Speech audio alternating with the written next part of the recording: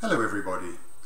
In this lesson I will be exploring SQL SELECT queries in a little more detail than I used in my brief introduction to SQL. The previous video in this series introduced some of the basic instructions in SQL that you can use to select data and perform data maintenance tasks such as inserting, modifying or deleting data. In this talk I'll focus on selecting data in a bit more detail. We'll be looking at some of the tools SQL provides for building where clauses that enable one to select data more precisely, and how one can join tables to enable one to generate information that requires drawing on data from several tables. The examples in this overview use select statements, but where clauses also apply to update and delete statements, so you can use any of the instructions mentioned here with update and delete as well. Bad where clauses are dangerous. If you make a mistake in the where clause of a delete or update SQL statement, you run the risk of deleting or modifying records you didn't intend to change. It's a good idea, if possible, to first test where clauses by using them in an select statement before performing a delete or update. Remember, there is no undo. To begin with, remember that a where clause uses Boolean logic. This means they operate using exactly the same logic as you would use in an if statement in a programming language. All the regular Boolean operators that you are already familiar with work, and they work in the same way. Just remember that you are using field names instead of variables. The one new operator is like. Like performs the same job as equals, but it allows you to match a pattern, like any value that starts with the letter A, or any person with John in their name. This pattern is created using wildcards. Microsoft Access supports two wildcards, an asterisk, which matches any combination of characters, and a question mark, which matches a single letter, as in this example. Here, any single letter start to the word will match. So bog, cog, dog, hog, fog, log, and so on. They all match. Any other combination of letters will not. So no og, blog, clog, or frog. Let's have a look at this example using the triathlon table, which we used in the Introduction to SQL video. In this statement, we're requesting first name, last name, and country from all the countries whose code starts with the letter G. The asterisk wildcard, the star, matches any number of any other characters after the G. In this example, that means that both GBR and GER will match. Often, a Boolean comparison will not be able to specify exactly which information you need with just a simple equals or bigger than or less than. And, or, and not provide ways of modifying or combining Boolean expressions to more precisely specify your needs.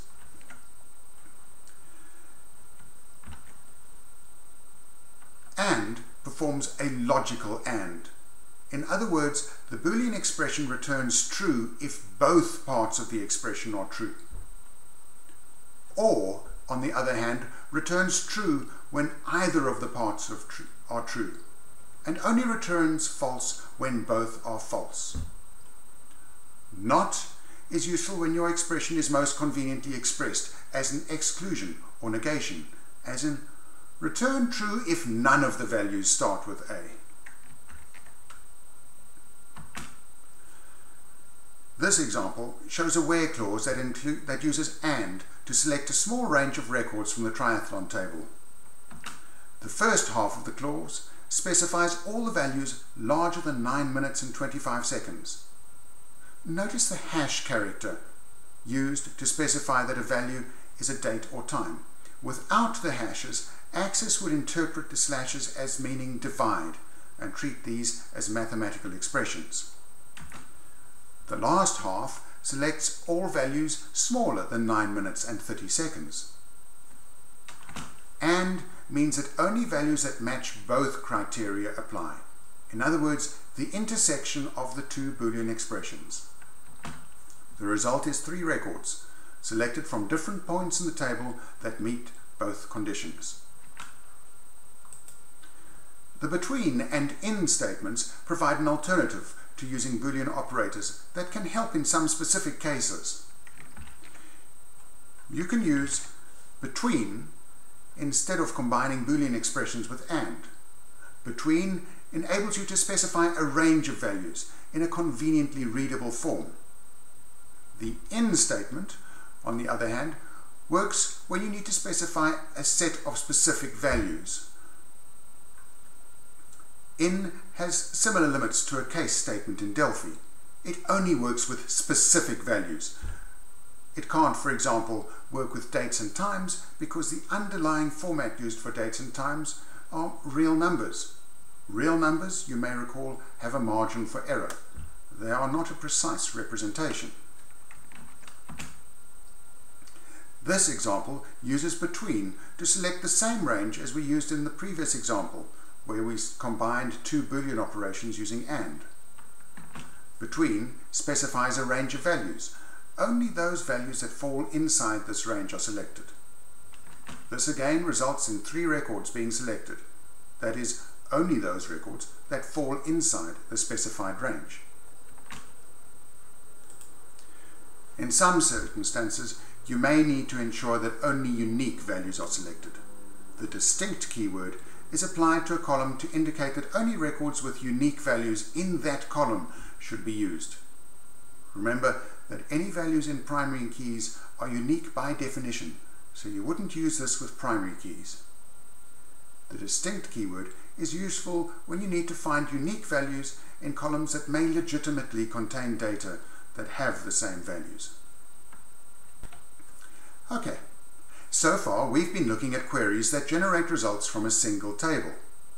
Data is very seldom represented using just one table. Remember, SQL is designed to make it easy to work with relational databases. That is, data that is represented across several tables with explicit relationships between the tables. These relationships are established using the primary and foreign keys in the tables. Using these relationships, SQL allows one to join the tables and work with the resulting joined table as though it were a single table. There are several types of joins that specify how tables should be combined. The 2 most common are inner join and outer join. The inner joins define an intersection of 2 tables. One table's foreign key creates a link to the primary key in a second table.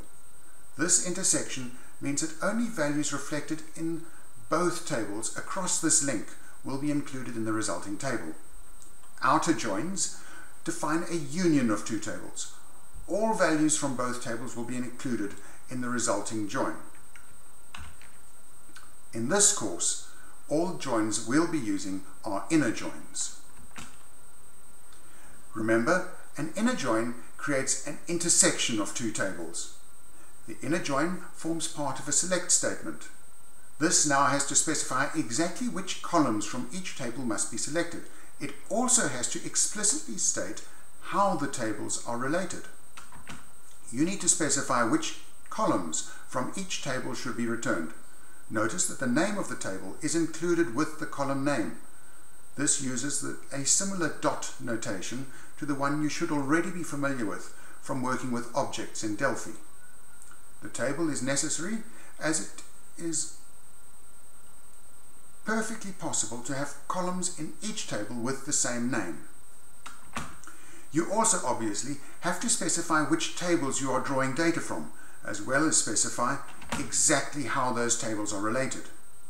Only records which share a one-to-one or one-to-many relationship can be used to define a join. That is, the fields have to share a primary key and foreign key relationship.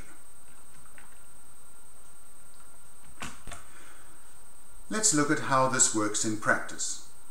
In this example, 2 tables are used to describe data relating to the triathlon event. The first table lists athletes, and the second table lists countries. The C code field in table triathlon is the foreign key in a one-to-many relationship with the primary key, P key, in table country. In this merge, we'll display the first name and last name from table triathlon and country from table country. Notice how the relationship between the two tables is specified using inner join. We can use this relationship to return results which merge data from the two tables.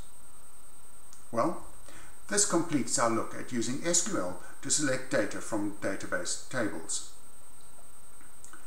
There is one more section in this overview of SQL, creating calculated fields.